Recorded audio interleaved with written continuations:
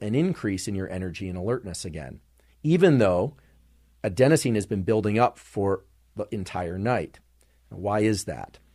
The reason that is because there's a second force which is governing when you sleep and when you're awake.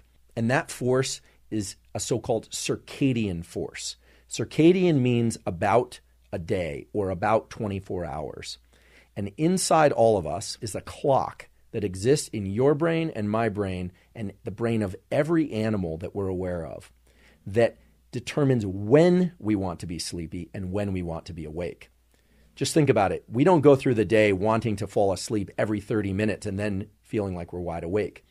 Our sleep and our period of sleepiness tends to be condensed into one block, typically one 6 to 10 hour block, although there's also variation in terms of how much people want to sleep. And we're going to discuss how you can diagnose your absolute sleep need, as well as how to recover sleep that you've lost. That block of sleep and when it falls within each 24-hour cycle is governed by a number of different things.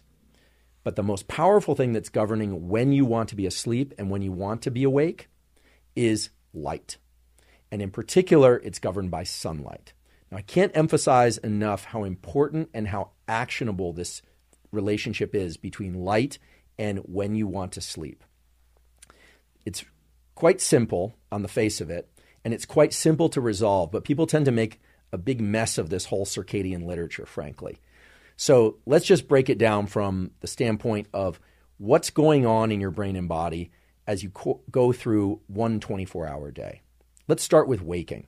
So regardless of how well you slept at night or whether or not you were up all night, most people tend to wake up sometime around when the sun rises. Maybe not right at sunrise, but within an hour or two or maybe 3 of sunrise. Now, I realize there are night shift workers and there are people traveling and experiencing jet lag where this is not going to be the case. We are going to deal with jet lag and shift work at the end of this podcast. But for most people, we tend to wake up about the time that the sun is rising or so. And as we do that, adenosine levels tend to be low if we've been asleep, for reasons that you now understand. And our system generates an internal signal that is in the form of a hormone. Now, I've talked a lot about neuromodulators and neurotransmitters. I haven't talked a lot about hormones yet on this podcast.